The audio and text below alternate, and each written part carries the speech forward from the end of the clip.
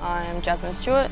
I'm a Jaru woman, which is a tribe around the Halls Creek region. I'm now in my third year on the board at Fremantle, and it's one of my favourite boards. I just love it. Last year, me, Gemma, Juddy, Epps, Auntie Colleen, Uncle Richard Wally all got together and started putting together a couple of pieces for the jersey and things that we wanted to involve that we thought really represented Indigenous culture and specifically women. I remember in our first meeting how shy she was. She was really hesitant. Jazz, in telling her own story, talks about how some of her family were removed. My great-grandmother was a part of the stolen generation. She is an amazing woman. She's someone that my whole family looks up to.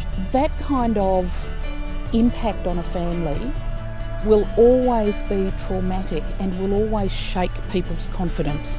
Over the course of those meetings and since, Jazz has blossomed.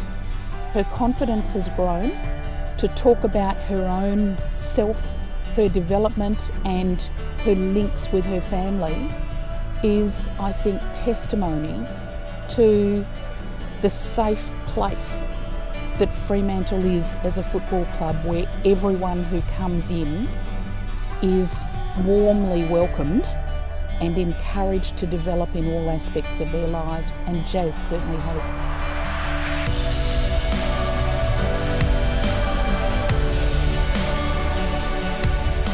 I think as I've gotten older and learnt more about my culture, it's definitely been something that I've become more proud of. And yeah, being at Freo, I think has definitely allowed me to do that. I think my great-grandmother is incredibly proud of me. We never stop learning.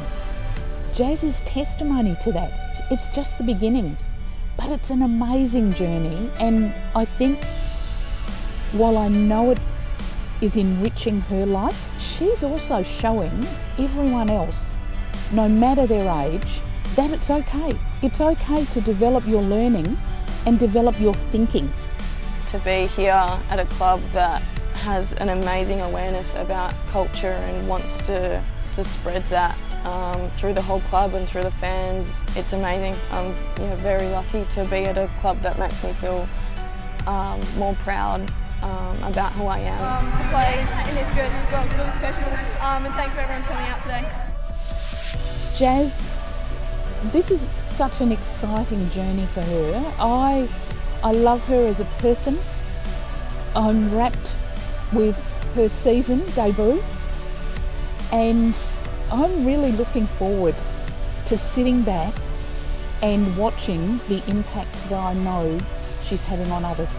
I had people question what percent I am or what fraction of Aboriginal I am, but really it doesn't matter how much you are. I know who I am and I know where I've come from, and I'm really proud of that.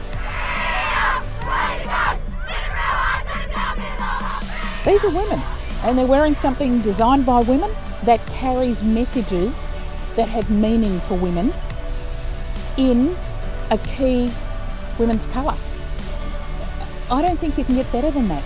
There is no question that they are making their mark. They're making their mark as individuals. They're making their mark as a team.